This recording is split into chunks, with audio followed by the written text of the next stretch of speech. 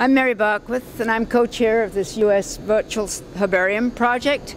This is Ben Legler, who is working with the Pacific Northwest Consortium. Has been really active in getting that portion of it going. So what is the project?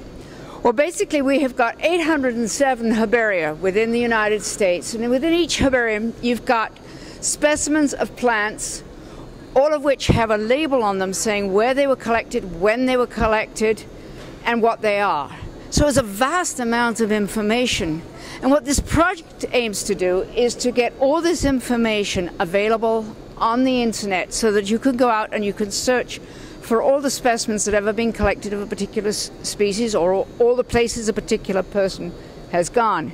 So what we have here then are different regions of the country where we're working together to help each other learn how to do this. It means imaging the specimen in the first place. You collect it, then it has to be imaged, then we have to get the data off the label and into a database and then be georeferenced. And then it has, all this information has to be brought together, and this is where Ben comes into play. Okay, so all the information is aggregated through a two-level process. From the individual herbaria within the U.S., they database their collections, image their collections. Those are then aggregated in a regional level by interested members of the regional herbaria.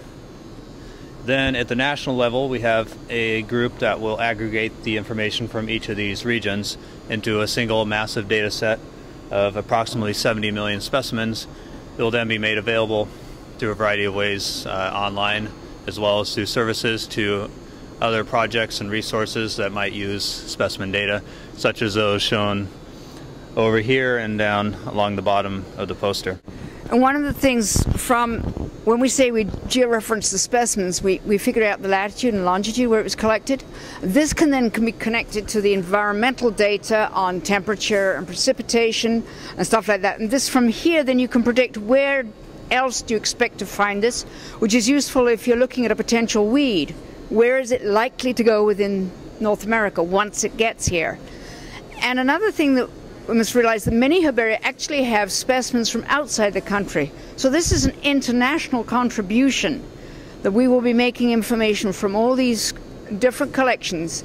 And in the process of going into all these different collections, we are going to reach a lot of students and show them how to make the information they collect, how it can be made useful at an international level for new forms of scientific research, for management plans and the like. So we see it as doing two things. One, making a new research resource, a management resource available, but also it's a mechanism for bringing in students and people from many different institutions into learning what it takes to provide information in a digital age.